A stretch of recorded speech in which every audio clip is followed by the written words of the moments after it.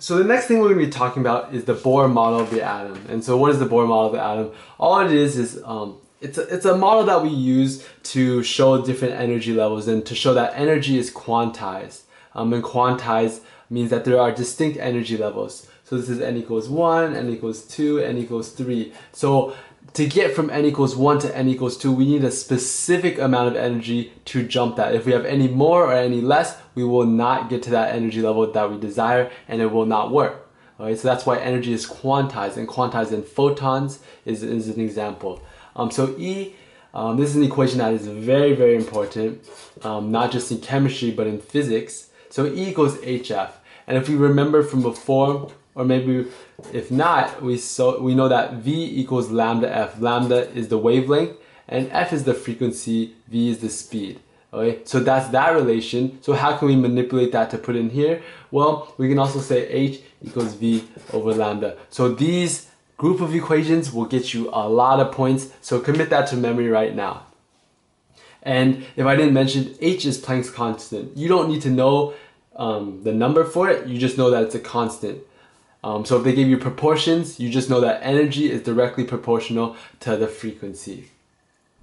Okay, so when we go down in energy, so say we go from n equals 2 to n equals 1, do we gain energy, absorb it, or do we release it?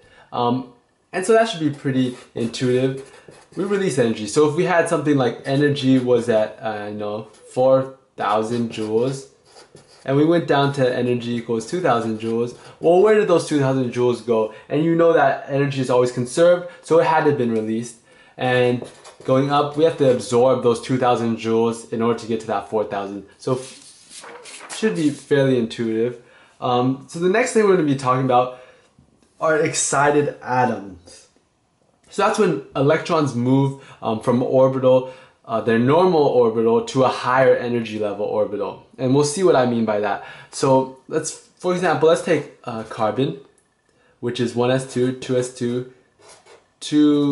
2p2, right?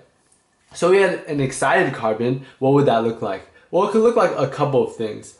But for example, this is one that we could see.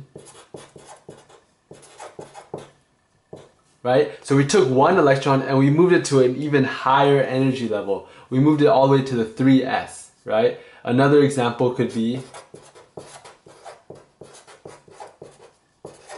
right? So we took now a 2s electron and we moved it all the way up to the 3s. But notice we never changed the number of electrons. If we count it, we have 6.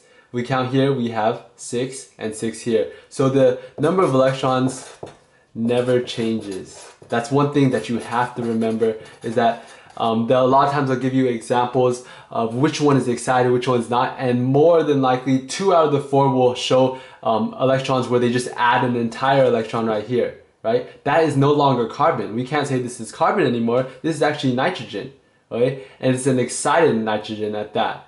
Okay, so we can't say that. So this would be wrong, right? We can't just add a whole nother electron and say that's excited. We have to take the existing number of electrons and move them to a higher energy level. Hey guys, remember to post any questions you would like us to answer in the next question of the day down below in the comments. Thanks for watching.